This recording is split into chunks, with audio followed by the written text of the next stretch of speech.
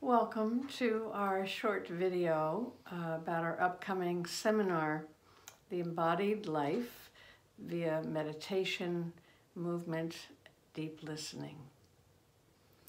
My husband, Russell Delman, and I have been practicing throughout our marriage for 47 years, awareness practices and practices of presence.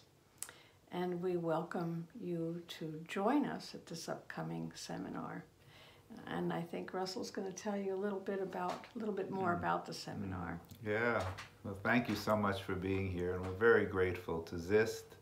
We've been coming to ZIST more than 20 years. We've been teaching this work there, and it's one of our favorite places, so thank you. And yeah, just a word first about a Zoom retreat in general. We have been amazed, as people who are not so technocratic, that the Zoom retreats we've been doing have been so intimate, so helpful for people. Many people are finding learning in their own homes actually transfers the learning in an unexpected way. So although we'd love to be with you in person, there are advantages to Zoom, and we've learned to use the technology in a way that's not tiring. Our practices, we'll be doing a lot of practices as well as talks and conversation. Our practices are very nourishing. They really help us connect to our inner world and learn to listen at a really deep level. So one of the strong influences on us, we've been influenced by the Zen tradition particularly, and Suzuki Roshi, the Shunryu Suzuki, who wrote Zen Mind, Beginner's Mind. Many of you probably have heard of that. He had this very Zen phrase. He said, "The most important thing is to find the most important thing." And what does that really mean? Well, in many ways, it's how do we listen freshly to what is wanted from us in our inner world, in the world around us, and maybe even, we could say, in the totality of our life destiny. And this pandemic has been challenging for many, many people in so many ways, but one of the potential gifts is that we can step back from ordinary time, ordinary life, and maybe freshly ask, what is it that I haven't been listening to? What is it that might be a kind of direction to reorient my life? Is it about work, about my relationships, about how I'm approaching my inner world? So our work really approaches these in a very integrated way, a way of meeting what lives in the body, what lives in our thoughts, and lives in our feelings. So we worked very closely with Dr. Moshe Feldenkrais, and did his trainings, and then we taught his trainings for over 40 years. Not quite 40, maybe 20? 20, we've known him for 40. Yes, all over Europe and America, and we've seen how we humans develop, and we see how consciousness can be developed through the body. That the body is a doorway to awareness and to presence. And this discovery that we can be lost in our thoughts, lost in our feelings, go back and forth between thoughts and feelings and stories we're telling ourselves, but if we can find our ground in the physical body, connected to this great body of the earth, so it's not only in ourselves, it's in connection to the world, your brain has another way to orient attention. Instead of repeating the old stories and the old feelings and the fears, we come into presence because your body is always right here. Can you feel that right now if you bring your attention, just even for a moment, to the sensations of sitting? Where's your right foot? Your left foot? You have to come out of your stories and into this moment, at least briefly. And that's a doorway to presence. It's a beginning, that's a practice. And it's what keeps us tethered to our inner and outer reality, so that we don't just float away being carried by our feelings and our thoughts and the past, really, or the future.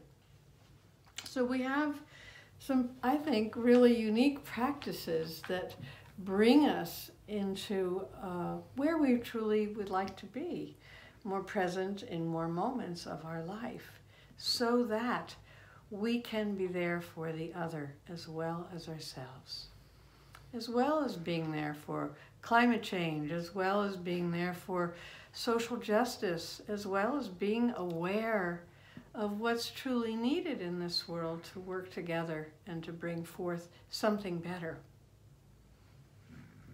So in our teachings, one of the main practices is what we call embodied meditation, which is a way of listening with kindness as we sit quietly with thoughts and feelings and sensations.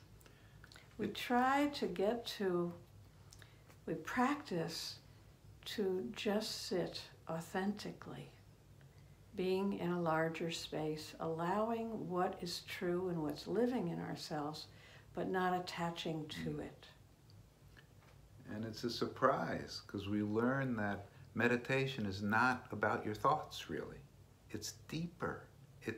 The thoughts are like the surface of the ocean. We learn to go under the thoughts, not fight them, not get rid of them.